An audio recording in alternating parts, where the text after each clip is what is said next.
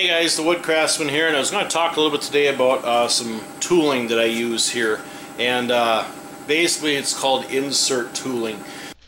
Okay, I just wanted to point out here the difference between traditional braze tooling versus insert tooling. Traditional braze tooling, the carbide tips are held in place by the means of brazing. They typically will use some type of a bronze or copper or some type of a soft metal to adhere the carbide tip to the steel body. Versus insert tooling, the carbide inserts are held in place by the means of a gib with some set screws, or the insert might have holes in it, through holes, and usually some cap screws with usually like a brass washer in front of it or behind it actually to hold the tip in place.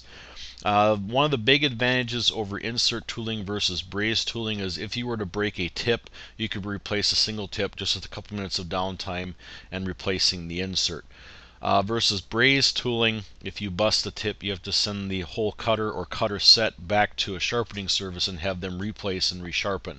The other advantage over insert tooling is, especially for style and rail sets or cope and stick sets, that the typical braze tooling sets, the more you sharpen them, the tighter they fit, versus with an insert set, if you don't like the way the inserts are cutting, you can typically just throw them away and buy new ones for a little bit more than what it costs to resharpen. The one other thing I would like to point out is that when it comes to sharpening, carbide inserts for insert tooling can be resharpened, but typically because of the cost of the inserts versus the cost of sharpening, sometimes it doesn't always weigh out to be the best deal. However, sharpening a brazed style and rail set or cope and stick set might cost you $40 or $50, but after several sharpenings you end up throwing the entire set away. So you spend $700 on a style and rail set and might get 4 to 6 sharpenings out of it, and then you have to buy a whole new set again. Versus insert tooling, once you buy the heads, you just buy the replacement tips. I was going to show you a couple of different variations insert tooling. This is the stuff I just recently started using. I'm slowly adding it to my collection, but this is tooling made by a manufacturer in Granger, Indiana called Dimensions in Tooling. Basically, this company, Dimensions in Tooling, also known as DIT, they manufacture tooling for molders, shapers, and some other small machining applications. And basically, they specifically make kind of custom tooling at more so stock prices. This particular cutter head here is a raised panel head. It looks awfully big and beefy. It is big, but it is only a little over about 6.5 inches in diameter, 1.25 bore, and this is a dedicated profile. The set that I'll be showing you a little bit later is a multi-profile, but I was just kind of going to show you a little bit of the differences between the different types of cutters that are out there, and kind of more so what I prefer and what I've been finding works well. This collection here, again, is made by a company called Dimensions in Tooling. And these I had gotten off of an auction. Basically, I got them for pennies on the dollar. And I was fortunate that I'd heard about the manufacturer. I had started to recognize the part numbers that they have engraved or laser etched into the heads. And after talking with the manufacturer, all the tips are readily available, and the cost is extremely reasonable. I want to say that replacement inserts for a style and rail head are around $15 a piece. And inserts for a raised panel head are a little bit less than 20, about $19.75, somewhere around there. Now, I have run all these heads before. I've stacked these on my Powermatic 27S with the coping sled and the outboard fence, and I will tell you that these ran smoother than the set that I used to use, which is the LRH Enterprises. They've got some mass to them. But actually talking with the manufacturer on redesigning a new raised panel cutter for 5-piece drawer fronts, I was telling him, how much I really enjoyed how smooth these ran. And the one thing that he told me was everything on a cutter is basically in the bore. You can drill all the divots for balancing all you want, but if the bore is too big compared to your spindle, you're going to naturally have some excessive run out around the rim. On the Powermatic 27s with the 1.25 solid, these just slip over perfectly. They're not too tight, they're not too loose. I did take a caliper and I read the inside It was probably 1.248, 247, and on my LRH set it was 1.256 to 1.258. So it was probably about 10 thousandths, if not more, larger. And with the LRH set, I had to sit there while I'd stack the two style and rail cutters, have to turn them a little bit, try it again, get some excessive vibration, turn them some more. And really, by turning it, didn't have any effect on it. It was more so just the positioning as far as the shifting on the spindle. So, from what I'm understanding, talk with the manufacturers, that they are a custom tool manufacturer. They do have some for say stock profiles of some readily available, but what they're basically telling me is that everything they do is pretty much made to order. They don't really stock anything, but all the profiles that they have for their quote-unquote stock are basically ready to machine per your order. The one thing you might notice is the diameter of these style and rail cutters. This is a 4 3/4 outside diameter with a minor diameter of 3 3/4. And what I liked about this company is they kind of keep a lot of similarities. Looks to be that for the most part on a lot of the custom tooling I gotten, that they're running a minor diameter of 3 3/4. So what that means is when I stack my two cutters for coping and sticking, that they're always going to cut the same way. And I found this when stacking the other sets as well, because I got about 5 different profiles and they work extremely well. So I'm very excited to say that this set of tooling that I have from Dimensions and Tooling is very, very well worth the money, even if you had to buy it new. I want to say a new style and rail set is about $700 for a dedicated profile, or even if you did a multi-profile. The way they kind of do a multi-profile style and rail set is basically they just turn a round head with some gib slots, and instead of turning the profile into the body is just basically straight. And what they do is they cut what they call a backer plate, and I think that backer plate is probably about a 1/4 inch thick, and that backer plate represents the body profile, and what that does, that supports the tip. So if you want a multi-profile style and rail set, basically is you buy the heads and then you just have different backer plates for different profiles. Pretty unique way. There was a company out there called Peterson Machinery. They were located up in the Twin Cities of Minnesota, and they were specifically having tooling made for them, and it was sold underneath the name Precision Edge. Now that I've heard that Acme Tools has bought Peterson Machinery Company, they're still offering the Precision Edge tooling, and basically they've taken a bunch of stock profiles. Again, they've taken the exact same principle. So tooling is readily available. This is just a door edge cutter, and I wanted to show you this, what's kind of so unique about this. You can see here it's got 4 inserts. Let me see if I can show this on camera right. If you look at this one here, this insert's leaning this way. But if you turn this one here, this insert's leaning this way. So there's a forward, there's a backward, and a forward cut. And basically what it is, it's a shearing action to eliminate chipping. So I've run this one a few times. I've run a bunch of trim with it, and I have to say I can run this at about 5,000 RPMs and at 26 feet per minute, and I get a very, very clean cut. So, okay, so that's the Dimensions and Tooling, and like I said, this is dedicated profile. They do make, like I said, multi-profile heads to use with different types of inserts and profiles. If I'm not mistaken, the head that they use for stiles and rails is also the same head that they'd use for a door edge or some type of an edge like this here.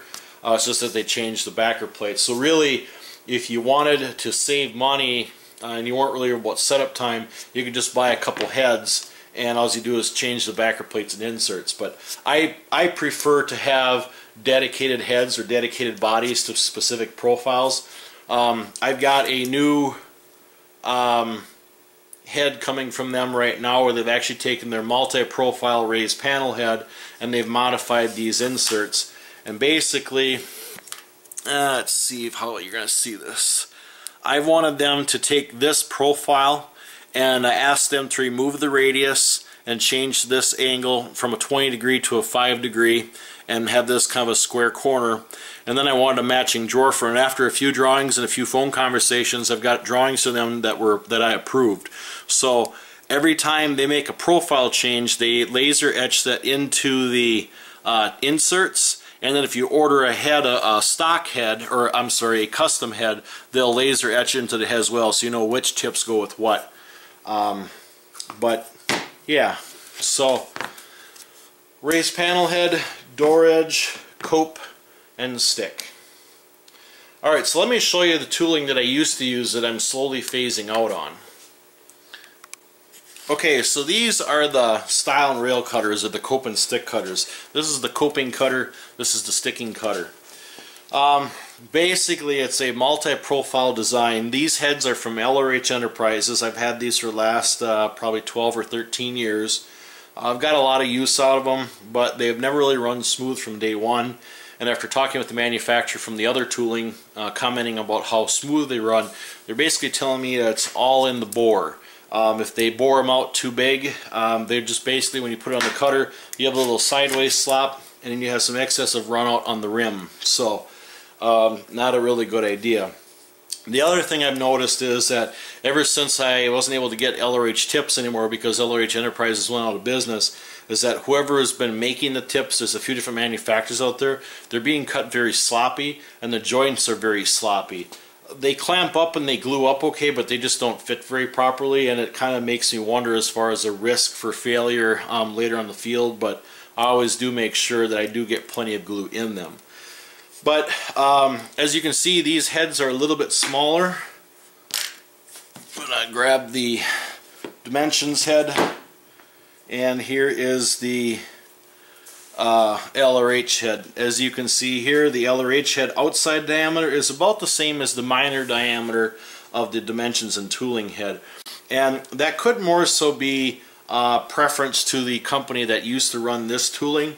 But talking with the manufacturer, dimensions and tooling, they really like to run that larger diameter just for a simple reason. It cuts cleaner, it runs smoother, and you don't have to run at such a high RPM either. So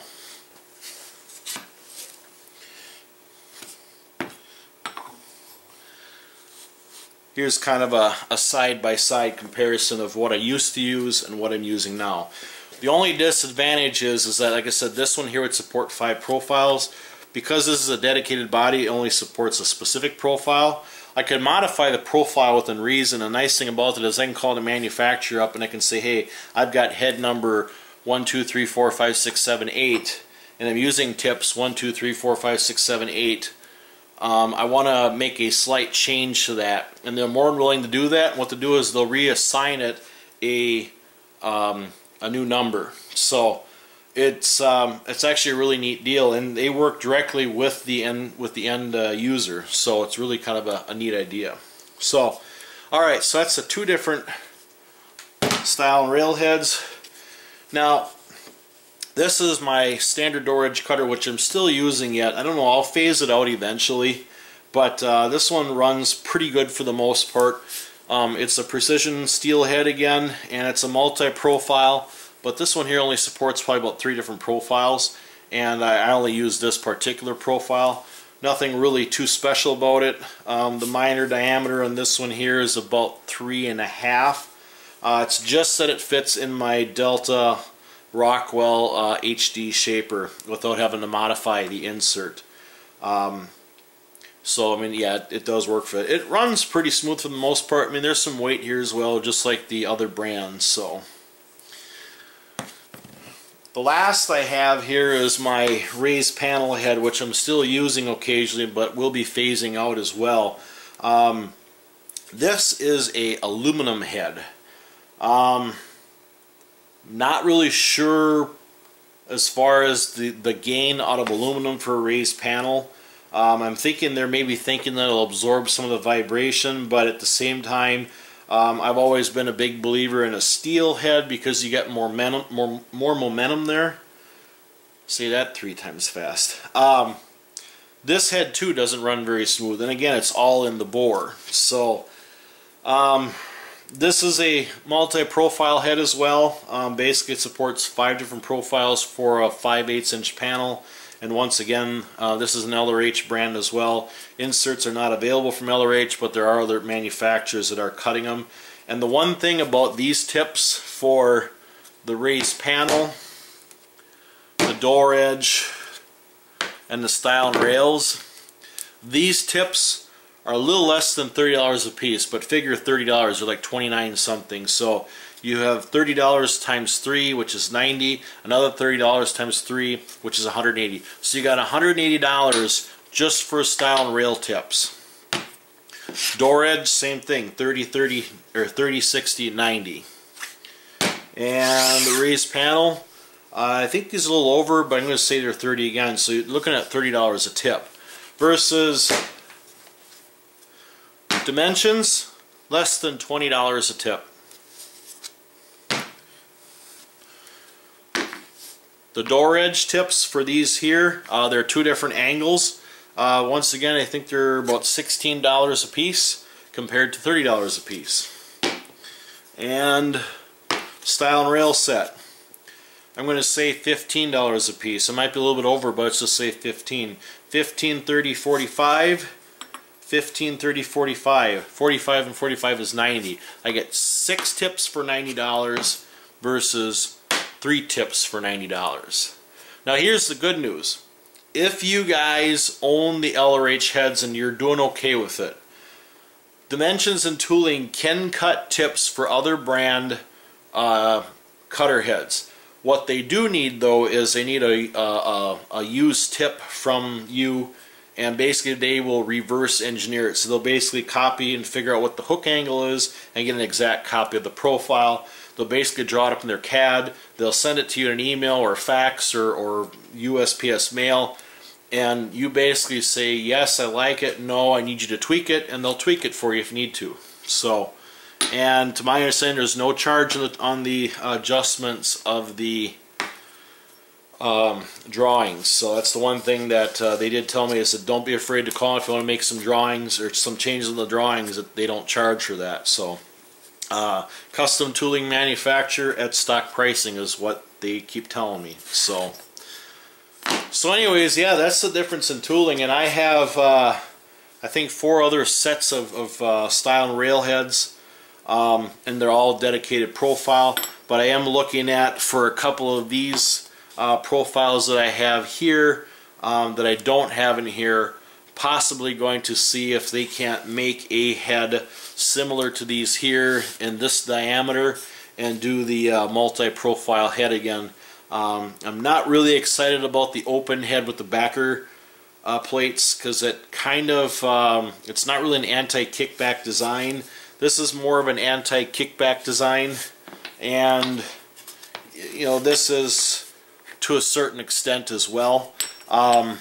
Basically, the way I could describe the head the most kind of reminds me of the old lock edge tooling, where the knives just stuck out. They didn't have anything really behind it. It's kind of that same principle. So that's why I think I would like to see if they could develop me a couple stile and rail heads, a cope and stick head that'll basically follow these profiles. So, because there's still some in here that I really like. So, but that's basically, I'll do that when there's a need for that. So I'll probably do a follow-up video once I receive that custom tooling I had ordered, which is basically replacement tips for this here with some minor changes, still supported in this head. And then the other one is the new multi-profile raised panel head with a scaled down version of this head for 5-piece drawer fronts. So, and that's the other thing too, is I don't know if I mentioned it earlier, but if you have bought something from them, or you have a model number of the insert or head and you want to make some changes to those inserts, they can pull that drawing up and say, yep, I can make this change, or no, I can't make that change, we have to make you a new head. But this one here, like I said, they're able to accommodate the changes and still use the same head. So, alright guys, I hope you found this video kind of helpful. I know it's something a little bit different, but this is kind of really more for the serious cabinet maker / woodworker who uses shaper cutters and has a little bit of investment in it. I would highly recommend these guys. They're called Dimensions and Tooling. They're located in Granger, Indiana. It's a small shop, probably less than 20 people. I think they told me around 14, 15 people. And they've been going for probably 20 some years, maybe a little bit longer, I'm not sure. I've actually even talked to the owner already when I first started redesigning the raised panel tips for this one. So very down to earth people. So alright guys, hope you enjoyed this video. Questions and positive comments are welcome. Thanks for watching.